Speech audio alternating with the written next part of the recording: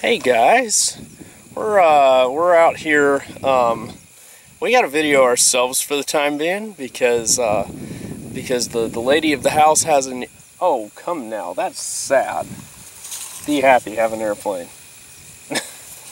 Yeah, the lady of the house is busy with the new acquisition, so Caleb's no longer the only one. Anyway, we got something out here that's a little unique that we're gonna try and show off.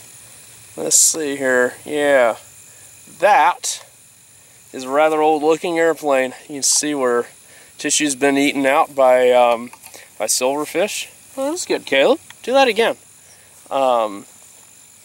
Even has a cool tail wheel and all this. You'll notice we didn't use balsa sheeting here. We used paper. So, yeah. So, if you haven't figured out, this is not a new airplane. This airplane was built in, I think early 2002, I think is when I built it. Not sure exactly. This is the original serial number 1, the first Maxout. So, that is not the original propeller for it. The original propeller is sitting somewhere in a, if it's not a housing development yet, it's still in the woods on the front of the remains of Justin Steedley's Maxout 4, which was the prototype Maxout 4. Okay, let's get those out of there. Don't put those back there. We're trying to store the planes in the bushes. So, anyway, let's get started with flying this.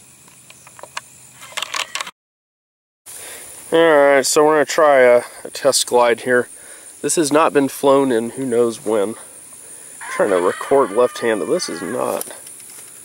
Oh yeah, that actually looked pretty good. Let's try this once more. So I've got 4 strains of 3/32 in here. Scraped down PEX 7-inch, which was what I always flew this airplane on right from the beginning. There we go. That looks good. Alright, we'll proceed to apply a little. There you go. You gonna fly another one? They're all over here now. Nope. Alright, we got hand lines on the Maxout here, so let's see how this goes. Oh, wow. Boy, does that bring back memories. Wow. Alright, so just to be clear here, this airplane, these are I did not test fly this beforehand, so it has been, it's been probably, how many years? 12, 13 years since this has flown. It would have last flown, I think, in 2000, maybe in 2004, maybe? Because that was when I stole the prop off of it, or was it? No, I stole the prop off of it in college, but I did not take it to college. So it probably last flew in 2004, so that's 14 years. Ha! That's fun. Still in trim. Not bad. Guys, this is super awkward. I don't have a metal peg back there, so I have to actually wind it that way. Oh, and I made a mess. I'm going to have to go off camera. We'll be back when we finish winding it. I think we have an imitator, an imposter, and an imitator. Yeah, this is awesome. Alright, I got to move a little further upwind here. It's kind of breezy, and this is a valuable airplane to me, so I don't want anything to happen to it. And the tissue is super brittle. I never doped it or anything, so it's really rough. Alright, here goes.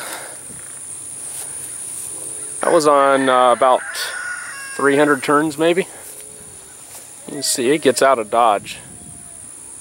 That may actually be a slight updraft right there. You can stop anytime now, old girl. Wow.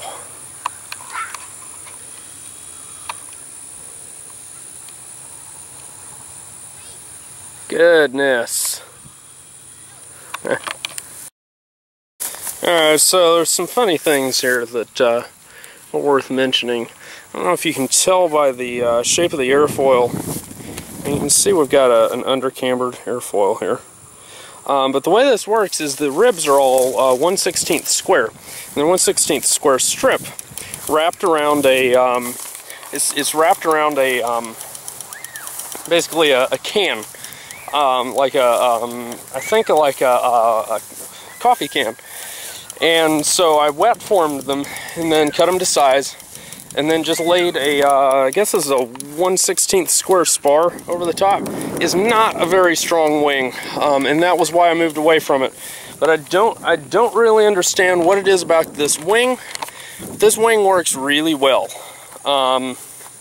in terms of glide performance, and I feel like we gave something up when we moved to the new airfoils on the Maxouts. That's kind of a problem because I feel like they don't fly quite as well. I mean, you saw there, that was only on a few turns.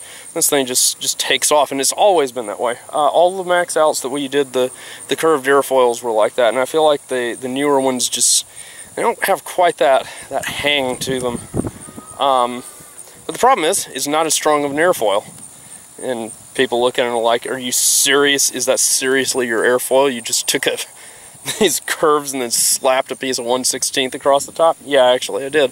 And somehow it worked. Yeah, I don't know. Time for some more experiments. So, yeah, there you go. Crazy El Cheapo airfoil. I didn't even airfoil the stab. I mean, I just glued a spar on top of it. How ghetto is that? I got more to yammer on about this thing. So, this airplane was built probably around December 2001, January 2002, something in that range. I turned 16 on January 10th of 2002.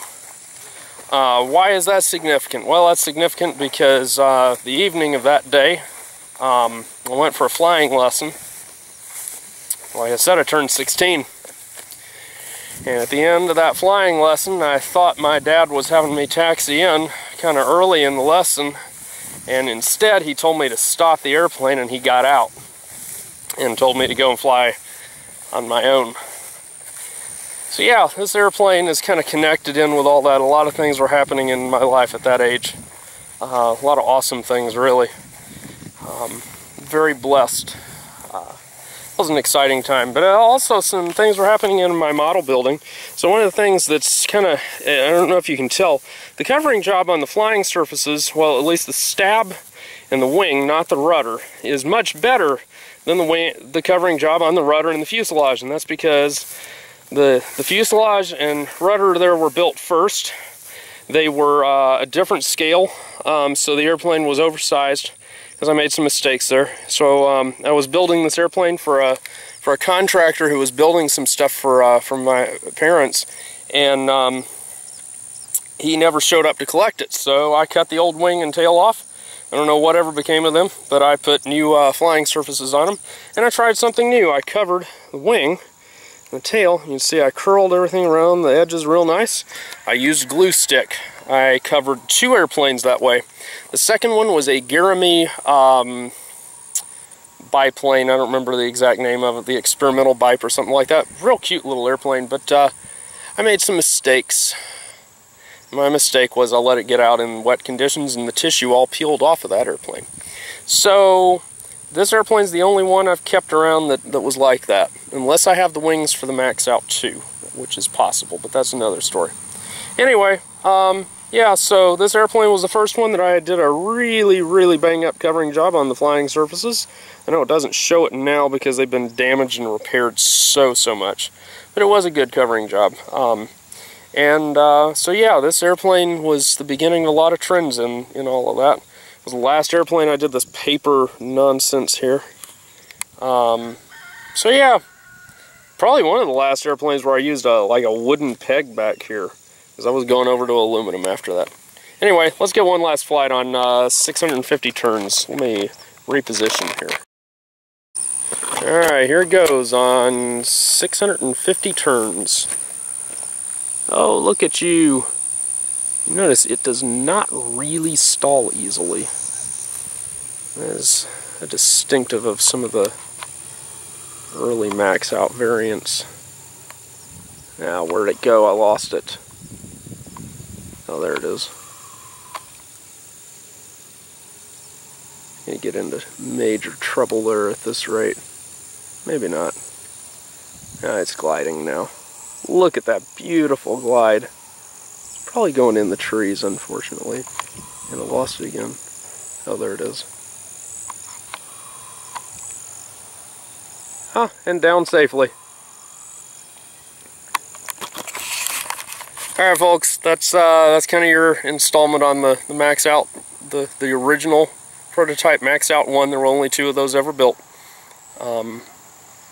Maybe I'll build another, who knows? We'll see. Try to recreate the 7-gram one, that was insane. Anyway, y'all, I'll see y'all later. Bye.